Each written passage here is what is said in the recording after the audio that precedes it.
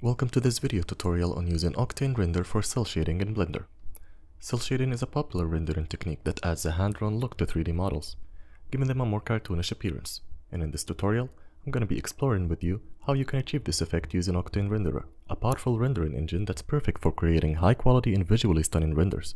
So let's dive in and learn how to master cel shading with Octane Renderer in Blender. And stay tuned for the incredible final result.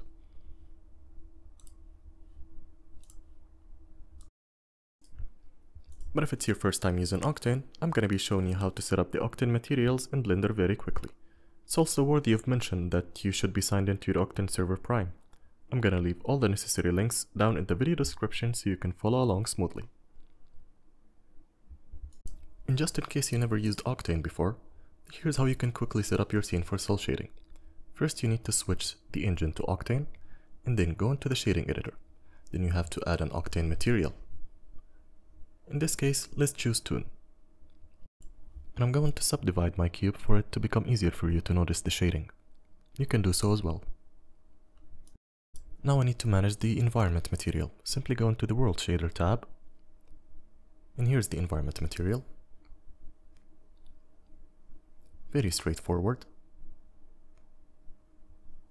And it's very impressive what you can change in this material, by the way.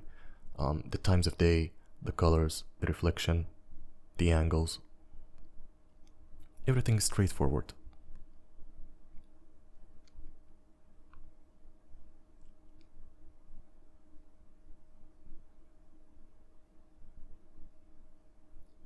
And once you're satisfied with your base material, you can go back into the shading editor of your object.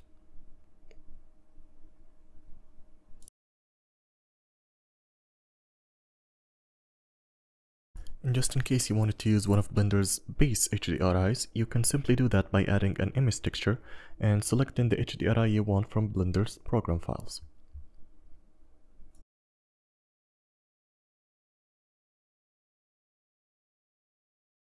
However, I'm satisfied with the environment material that I generated here in Octane.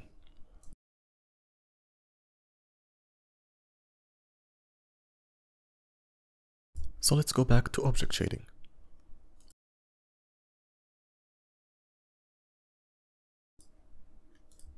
And the tabs that concern us the most are the diffuse, specular, roughness, and outline thickness. The diffuse is basically the albedo, and the specular, it acts as a highlight to your material. As for the lighting settings, I'm going to keep them as camera and change them later to a sun lamp or a disk lamp.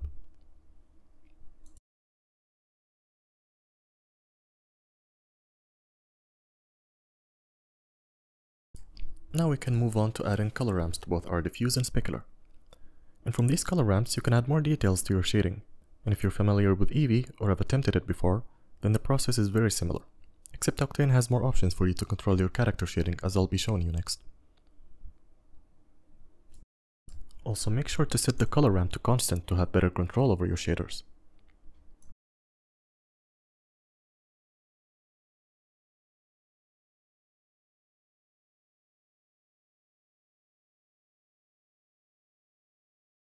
As for the outline thickness, it pretty much does what it says it does. It's very straightforward. Now let's see how you can use your own custom lighting. Add a light source and select Use Nodes. This way, it's going to be recognized as a light source in Octane. Then you can control the light properties via the nodes. I'm going to add a simple sun lamp and see how it goes.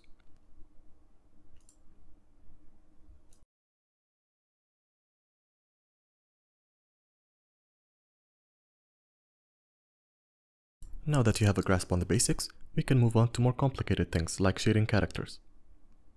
And here I've imported my character as an FBX into the scene, and I'm going to change my base material to toon materials in the shading tab.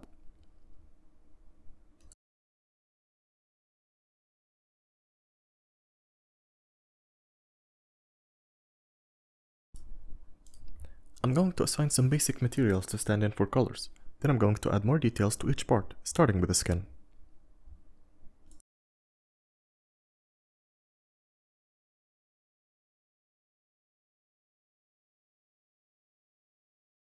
I'm going to repeat the same process with all the elements that I have in my scene.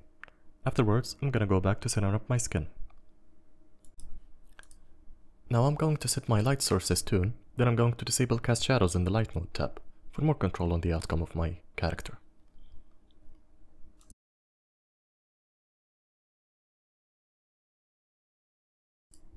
And now, before we start stylizing our skin, make sure you have a good base specular and diffuse values, and that you're satisfied with the settings of your light source.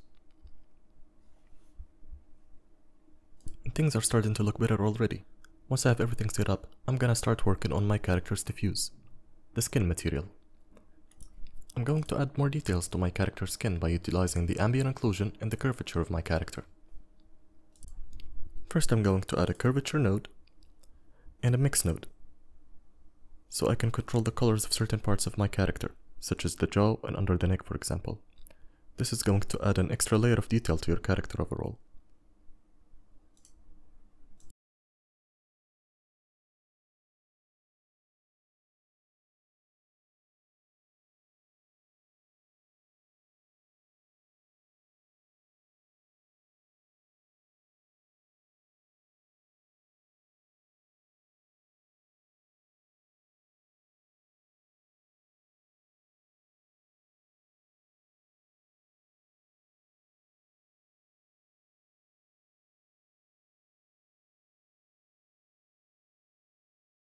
Also make sure to change the curvature mode to concavity to get the best results. And the results are very subtle but satisfying.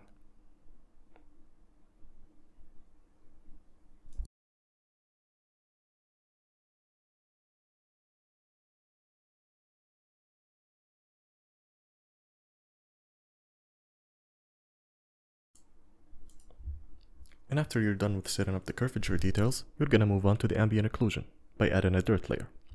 In a similar fashion to how we set up the curvature node, we're going to add a mix shader and set things up from there.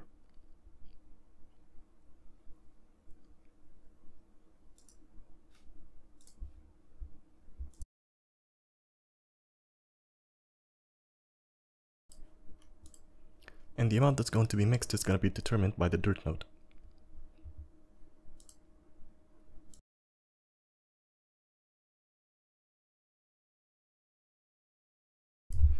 Add two RGB nodes and make sure that one is darker than the other.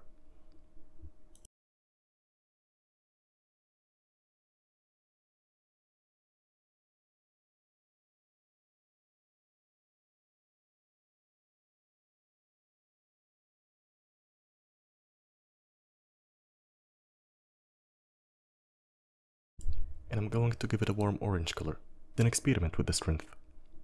This could vary from character to character. Don't just copy the settings that I do here. Instead, you should keep your eyes on your character while you're doing so. And now that we're done setting up the curvature and ambient occlusion, we're going to multiply the results, then hook them up to our diffuse layer. And that concludes our setup to our skin material.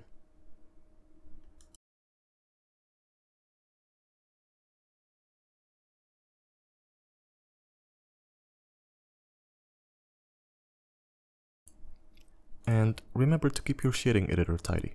It's really easy to get confused with all the nodes all tangled up.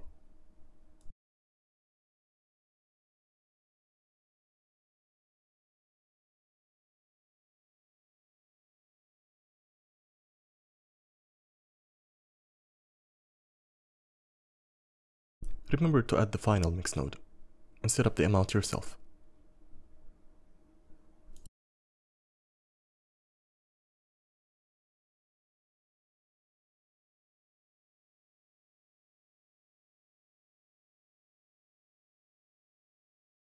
And once you're done with the skin material, you can experiment with the lighting to get the result that you want.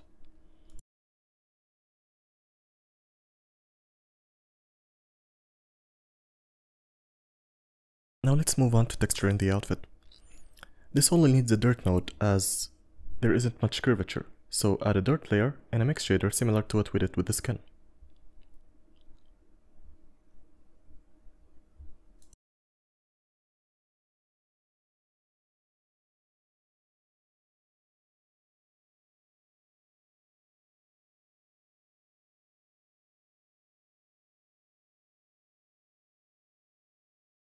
And as for the mask, I'm going to use a curvature node to determine my albedos.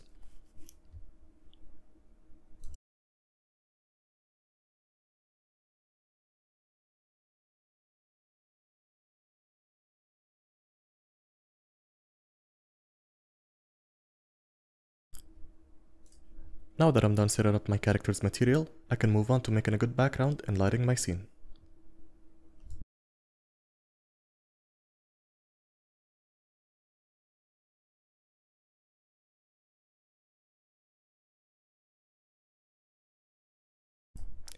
And lighting up the scene depends a lot on the specular of the material you give to your background, so experiment with smooth and sharp outlines as you see fit.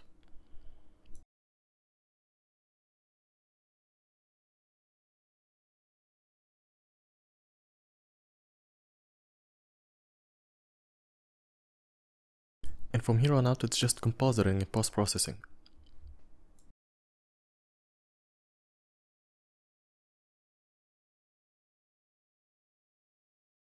Let's take a quick render and see how it comes out. And that concludes our tutorial on how to use Octane Renderer for cel shading in Blender. I hope that you found this guide helpful in creating your own unique and visually stunning characters. Do not forget to experiment with different lighting, setups, textures to create your own unique style. Thank you for watching and happy rendering.